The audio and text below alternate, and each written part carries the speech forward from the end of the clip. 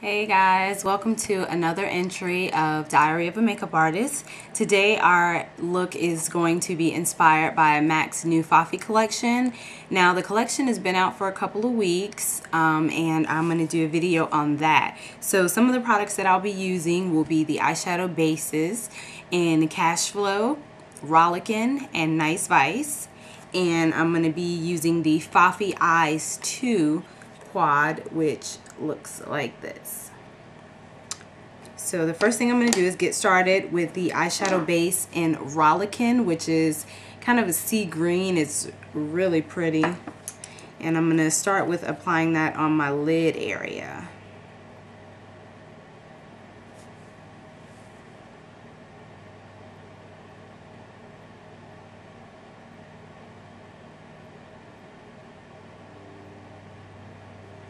And I love these paint pots because some of the paint pots that M.A.C carries, they're really creamy, but for some reason these particular paint pots are a little bit drier, which is good because they dry down really well, and when you put your eyeshadow on top of it, you have a better chance of it not creasing.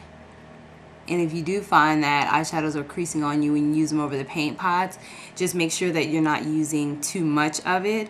But again, with these, since they're drier than most, you can get away with using a lot more so that you can intensify the color. So I would just say play around with them and find out which ones will work well for you.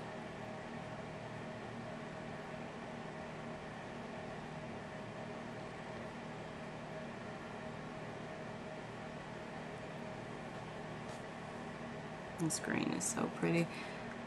I love this one.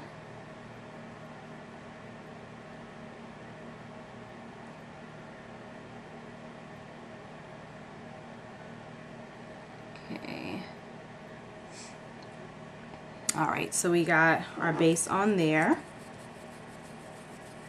Next, I'm going to use the paint pot in Cash Flow, which is metallic gold, and this one is also from the Fafi collection, and this is going to go right underneath my brow just to base that area for my highlight color.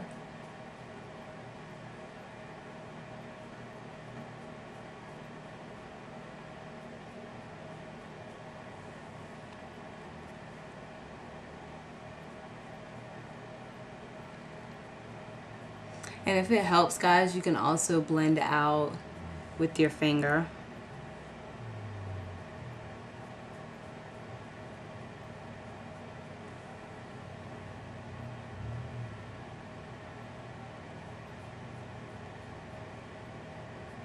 And the brush that I'm using is a concealer brush. This particular one is by Lancome. It's the number 8 brush. And I like to use these type of brushes when you're using more emollient products, which have some conditioners and some oils in them. And anything that's cream or liquid, I like using these brushes. They'll give you more of a concentrated look with whatever it is you're using. The look will be more concentrated. If you use a drier brush or a more fluffier brush like this one, it'll give you more of an airbrush finish. So because it'll pick up less product and kind of massage the product into the skin. Okay. And I'm going to use quite a few bases. I'm going to use the Nice Vice base, which is a plum purple. I'm going to do that in the crease. So really want to show this collection. It's a really, really good collection. And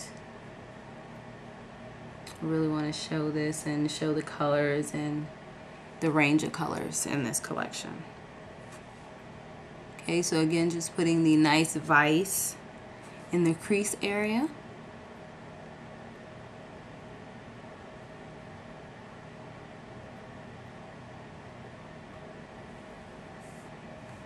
Okay, so we have that done.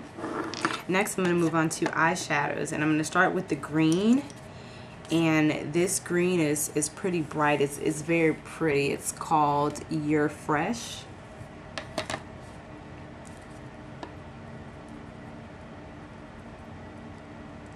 And the key, guys, when putting powder eyeshadow over the top of a base is to pat it on, and also you want to knock any excess off of your brush before you apply. But you want to go ahead and pat on the color. And that way it can adhere to the cream.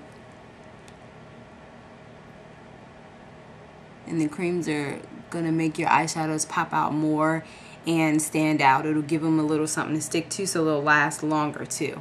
So you might want to try putting a base on in the morning with your makeup. That way throughout the day, the eyeshadow should still be good. It should still look vibrant. A lot of people tell me that they'll put on their makeup in the morning and then halfway through the day the makeup is gone. They don't understand why, and I always recommend that they use an eyeshadow base because this is going to take care of that problem.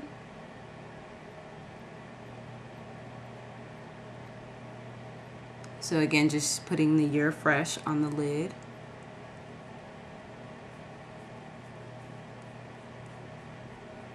And once you get a couple layers of shadows on, it's okay to go ahead and do the windshield wiper effect if you want. You just don't want to do it in the beginning because you want to give the eyeshadow time to set and you don't want to move the cream.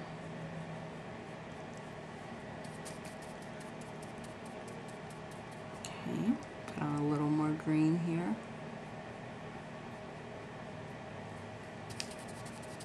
Okay, next I'm going to be using the gold in this quad, and it's called Bold as Gold.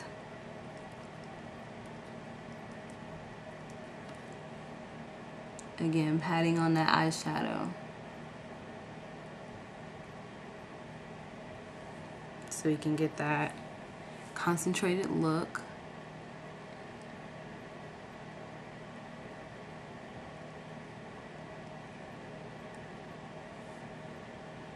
Okay. Next, I'm going to be moving on, and I'm going to switch to the pencil brush because I'm going to go ahead and define my crease area.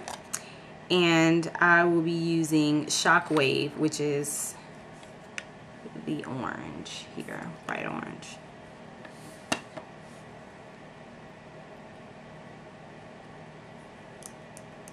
Again, knocking off the excess.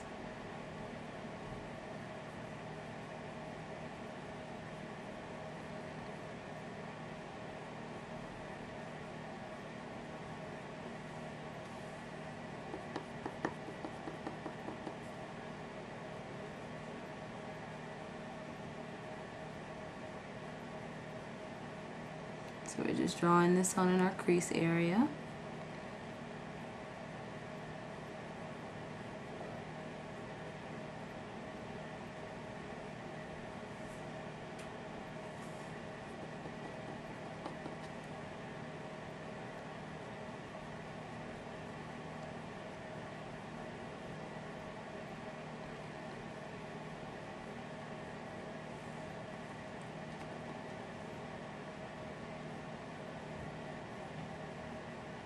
Making sure we get the color as bright as we want it. And as you guys can tell, I like my colors pretty bright. So we went ahead and put the Shockwave on there. So I'm going to go ahead and blend all of the colors here. And when you're blending, what you're looking for basically is to make sure that you don't see any hard lines and that you blend everything out. You don't really want to be able to tell where one color starts and stops. Just want a blended area here. And in the event that when you're blending you knock down some of your color, it's okay to go back and add just a little bit more. That happens a lot, so you can definitely go ahead and place in a little more color.